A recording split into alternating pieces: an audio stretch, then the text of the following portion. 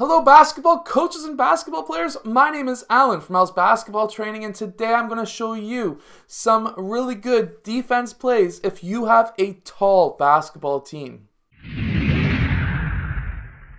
So hello everyone, my name is Alan from Al's Basketball Training. If you're new to this channel, on this channel I show you basketball plays, drills, and skills. So if you like that stuff, hit the like button and subscribe. But anyways, today I'm going to show you some really good defense plays that you can run if you have a taller basketball team or bigger basketball team, however which way you want to call it. So let's get down to the clipboard and I'll show you some of these basketball defense plays that you can run.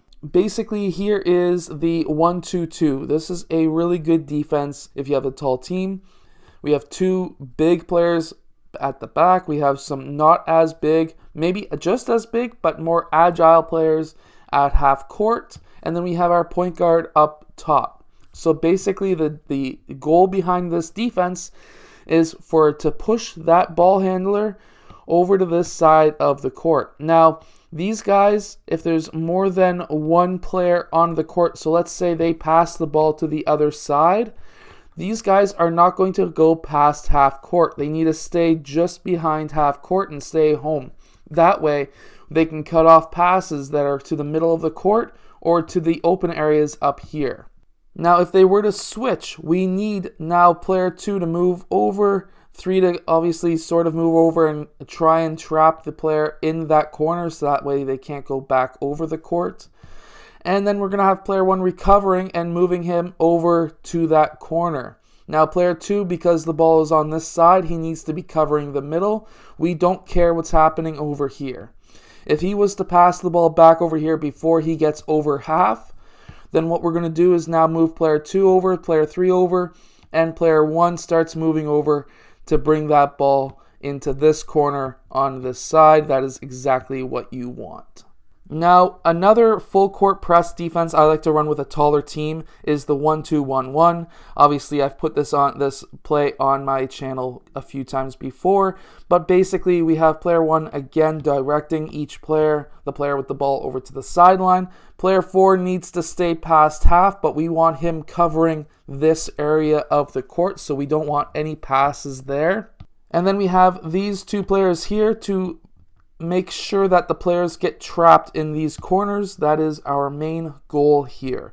So if the ball was to move up, we're going to hopefully trap him here. Now, if he was to get this far and start passing the ball back, because we want player 2 to stay home, we don't want him to overplay and try and steal that ball. I don't care if what we really want, in my opinion, is to keep the ball on this side of the court for a long enough time to get a turnover.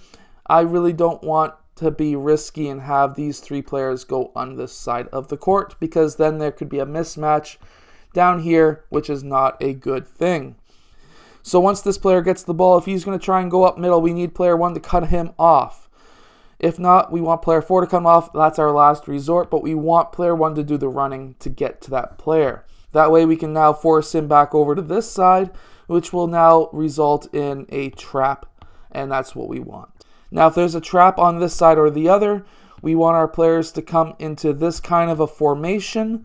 These 3 players in this sort of a formation. That way player 4 is cutting off the pass here, player 3 is cutting off the long pass here, and player 5 is cutting off the pass here.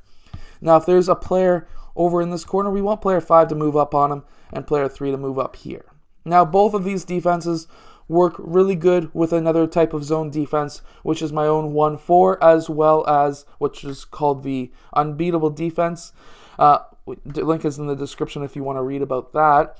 But the other great defense that this runs into is the 2-3. So let's move over to the half court and check out the 2-3.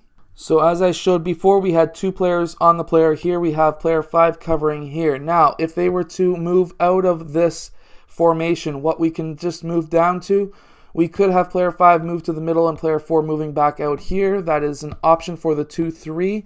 Or you can just have them sit down just like that, and then player 1 and player 2 into the 2-3. Of course, if there's a ball up top, there's a double team and these guys move up. But this is the 2-3. Basically, in the 2-3, what we want is to protect the key. So we have player 1 guarding this area, 3 guarding here, 4 in this case guarding here. 2 guarding here and player 5 guarding out here. And what we're going to have is, usually player 5 would be in the middle. They could switch. It's up to you as a coach. And because anytime there's a double, let's see if I can get a solid line. Apparently not. Anytime there's a double area, those are the overlapping areas, you will have your players coming out to double team that ball. If there's a ball in that corner, player 4 would move up here. Player 3 would be probably shadowing if there's a player down here. We don't want any corner open threes. Could move player 4 down as well. Just movements like this will make your defense work just perfectly. Now, another zone defense I like to run with a tall team is the 2-1-2. We have 2 players up top, 1 in the middle, and 2 in the bottom. So how I like to run the 2-1-2 is player 5 is actually guarding this area of the court, while we have players 3, 1, 2, and 4 guarding those zones. Now, why would I have player 5 moving this whole area, considering that he's usually our biggest player? The reason is we can run a 2-3 zone defense, a 2-1-2, and a 3-2 all at the same time. So that is why this is my favorite. This is really going to cut off any opportunities teams have for the high-low passes, which is what kills a defense. And this is also going to very nicely have let's get a point guard on the court. By having a center on a point guard up top, you're going to disallow any kind of high or any kind of shots. Plus, if he was to drive, that's a double team location. We have those 2 players. Player 3 would be moving up so that there's nothing happening there. Player 4 would be moving in so there's nothing happening in the key.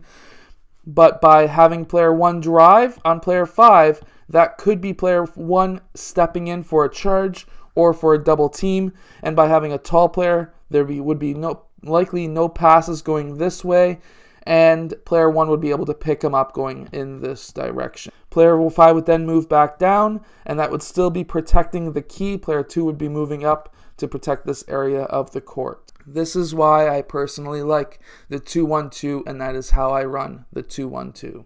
Now, I should also mention my Unbeatable Basketball Defense book. The reason why I call it the Unbeatable Basketball Defense book is because it's very good. It basically gives a double team anywhere below the free throw line. It doesn't even matter if you're out in the 3-point line. You're getting a double team in all of these locations. You're even getting a double team up top on the elbows or the shoulders, whatever you want to call them. Anyways, the link is in the description for that book. It's single coverage up top and double teams down low. It works really well. I've got lots and lots of coaches loving that defense. It's something that I created a few years ago. Anyways, I hope that you have enjoyed today's video. If you have, hit that like button and subscribe, and I'll see you guys again tomorrow because I post new videos every single day. Basketball players, are you looking to jump higher? If you are, there's a book in the description called the Jump Training Book that is going to help you just like it has helped many other players. Hello, so if you have liked this video, click over here to subscribe, or maybe over here, depending on which side I put it on.